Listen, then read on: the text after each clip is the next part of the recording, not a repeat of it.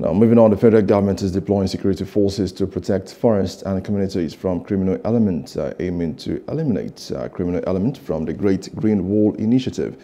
And the Minister of Environment, Balarabe Abbas Lawal, stated that existing park rangers and forest guards are insufficient to emphasize the need for collective effort to combat harmful environmental practices. Only on which we can save the forest and also save the communities around the forest, we need to do something very drastic about it, and we are starting with that, because we need to get enough force into the forest to clean these miscreants that have turned our forest into something else.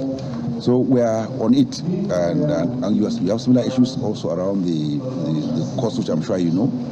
Pilferage of our oil and the rest of it. Then also you have that in mining sites, particularly around Zamfara and other areas. So the government, and with the support of the president, we are going to come up with a very strong measure of trying to get enough forces into the forest and flush these people out. Because if we don't do that, you find that there's no way we can make progress in our Great Green Wall, which I think we're putting a lot of money in trying to fence Nigeria from the encroachment of the desert.